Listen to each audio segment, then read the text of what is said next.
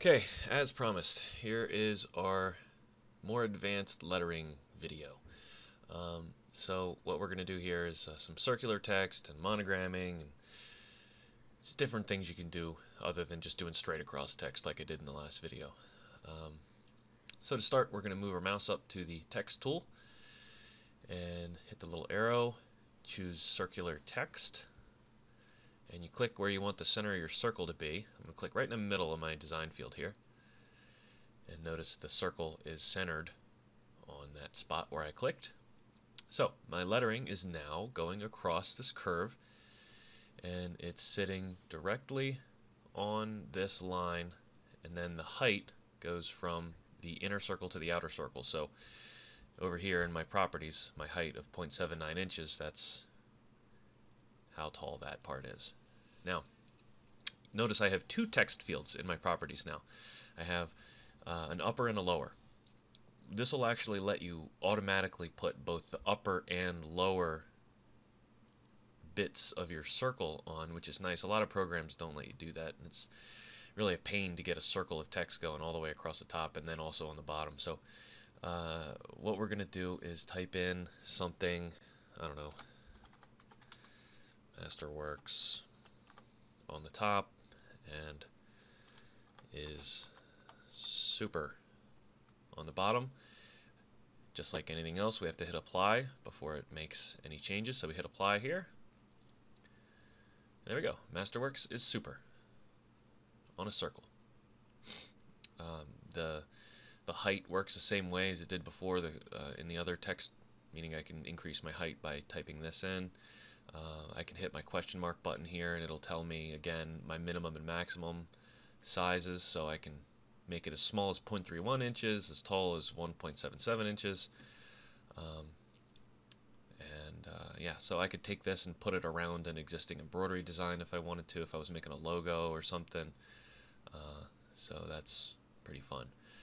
Now, some different things you can do to change the properties of this. If I wanted my circle to be bigger than this default size, look at this blue handle right here.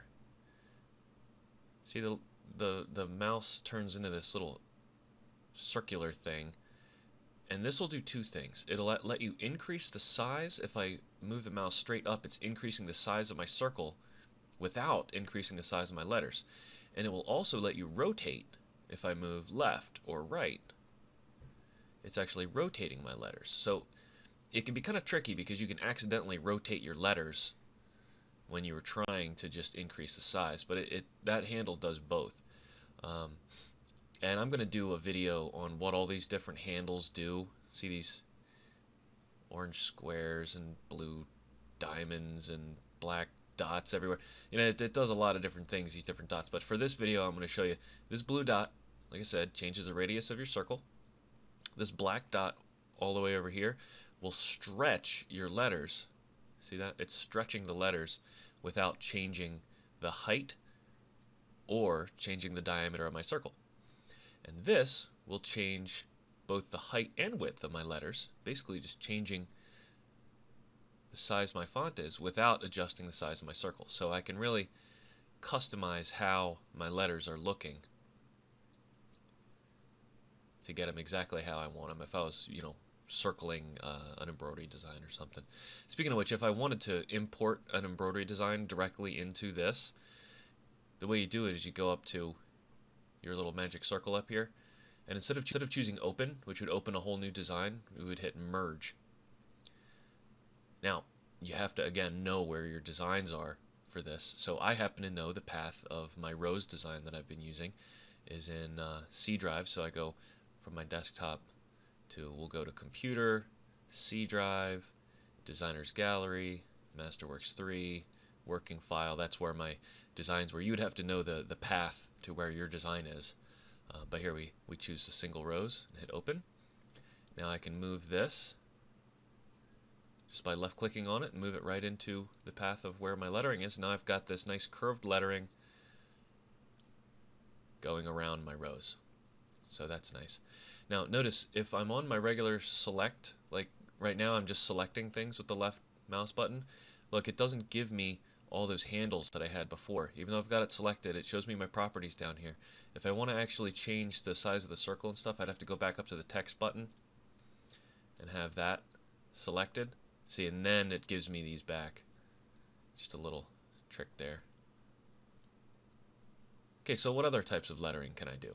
I've showed you the circle lettering, but there's a whole bunch of stuff under this little tab. So here, I'm going to hit the delete button, get rid of my existing lettering there, and go back to the text. This one here says monogram. What the monogram tool does is lets me bring up an automatic monogramming. I'm going to go ahead and delete this rows out of the way here. Alright, but this brings me this monogramming dialog here. And we look in our properties, and I can change my letters. Now this is assuming a 3-letter monogram, so I'm going to put in my initials, B-A-M. I can hit apply. There, I've got my initials in. Let's zoom in a little bit. Scrolling the mouse wheel, by the way, the little wheel in the middle of your mouse zooms you in and out, which is nice. So there we go, I've got my 3 letters there. I can choose my font in a similar way to the way I choose my fonts in the regular lettering, but I've only got, you know, this many fonts. These are all made specifically to be monograms, though. Probably my favorite monogram really is the classic diamond monogram. I'm going to choose that. Hit apply. This is the, you know, 3-letter diamond-shaped monogram that you see on kids' backpacks and stuff like that. It's like the traditional monogram, like you think of, or at least that I think of when I think of a monogram. And it automatically curves your first and your second and third letters so that it is in a diamond shape. Alright, so what else can I do with lettering like this? Monograms. Well, one thing is I've got this section called Decor, and every font that is built into the monogram part of this gives you these little fancy decorations you can put around your monograms, and it'll automatically scale to fit your design. So it's pretty sweet. You just hit apply, and boom, I've got a nice diamond to go along with my diamond monogram. If I change my font to something else, like the round, then I get a different set of decorations. There, I've got like a nice little decorative fancy thing, makes it look like a circle. All these, they have their own little set. Yeah, some of them don't, like Elegance here doesn't have any, so some have more than others. I don't know, I haven't really experimented with all of them personally, but most of them have at least 1 or 2 little decorative touches you can put on your monograms, and they're made to fit perfectly with it, which is nice. So that's your monogram tool. We also have, under the text here, we have vertical text. This is the next one, and this does pretty much what it says on the box. You left click somewhere and it puts your letters going vertically down. Now you can only do 1 line at a time, but otherwise it works the same as the other lettering, where I just type in what I want it to say.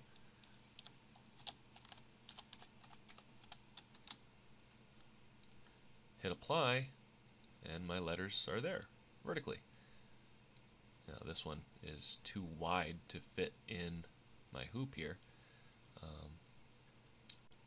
but I could rotate it. This little handle here, this blue dot on the side here, rotates. Again, I'm going to do a video on what all these different handles mean and all these different sections, but that's going to be its own video. So vertical is pretty self-explanatory. Not sure why my menu's doing that, but anyway, we're going to delete that. Next one is text on a path, and what this does is it'll let you put your text on a custom path. Now, when I left click somewhere in the field here, this time it gives me all these different paths to choose from. So if I want to put my lettering on one of these types of lines, like maybe I want to have it going on a line going diagonally like this, it basically just sets my text to fit whatever path I choose. So that one was a diagonal line, I could have chosen a wavy line or what have you, and it'll act as if you wanted to put the lettering just on that line. So that's, otherwise it works the same as the vertical text. It's just going to put it on this line going that way. So that's your more advanced text tools, and then my next video I'm going to talk about what these different handles and stuff do, because that's kind of confusing because there's so many different colors and shapes that display that do different things. So that's going to be the next video, and I'll see you over there.